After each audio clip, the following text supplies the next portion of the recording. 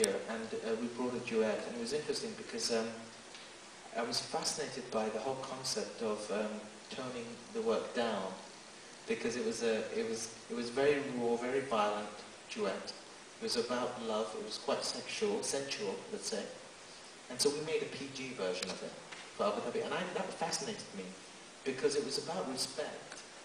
It's also about respect to the people you're presenting it to the culture you're presenting it to. And that's something my mother always told me as a child, that you must respect other cultures and also be open to learn from those cultures, not just notice difference, but also that there are similarities. And so, once we did that project, for me, the highlight of that moment was after the show, meeting the people who had seen the performance.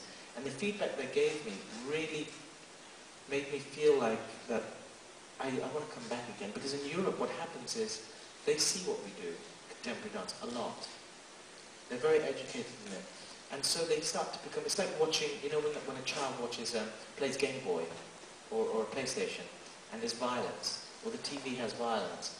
The concept of violence becomes immune after a while. And you start to lose the sense of what excites you and what doesn't excite you anymore, the sense of adrenaline. And the